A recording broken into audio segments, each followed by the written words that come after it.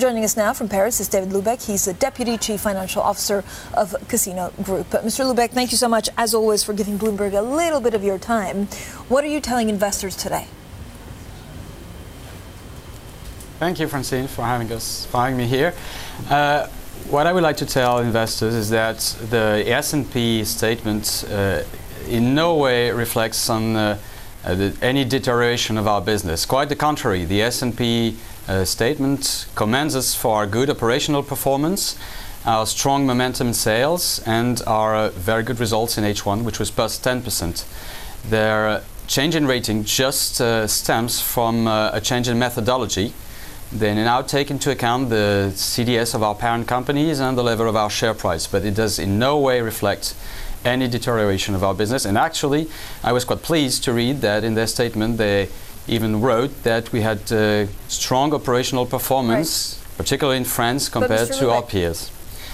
I mean, this must put a lot of pressure on you, right? Because you're also battling the short seller Muddy Waters, which has taken aim at your complicated financing amid some of the brutal price competition that we're seeing in France. Do you have to sell assets? How much? And do you have buyers for them?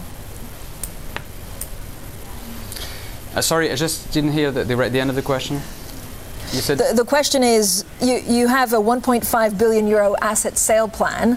Do you have buyers for those assets you're selling? Yeah, sure we do. As we said when we presented the H1 results, we have had already some very nice indicative offers, and we are committed and we are very confident to deliver our 1 billion debt reduction this year, which will of course be largely financed with this asset disposal and also by our cash flow generation. But as we said, and that's why we were so confident in maintaining our 1 billion debt reduction from 3.7 to 2.7 billion at the end of the year. We are extremely confident on the ongoing disposal plan. There is absolutely no question about this. When do you think that you will be disposing of them? Will it be by the end of this year, or will it take longer, or will it come sooner? What we said is that we plan to do at least half of it before the end of the year.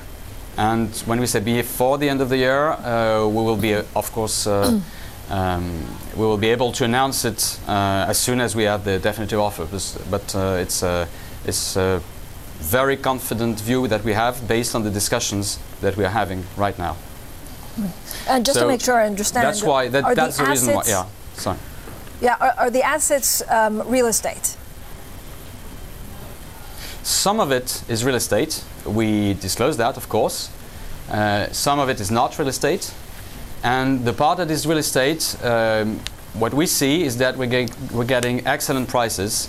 That's usually what we get when we sell our real estate properties, and things like 20 to 25 years of rent is the value of our real estate. So it's going to be quite relative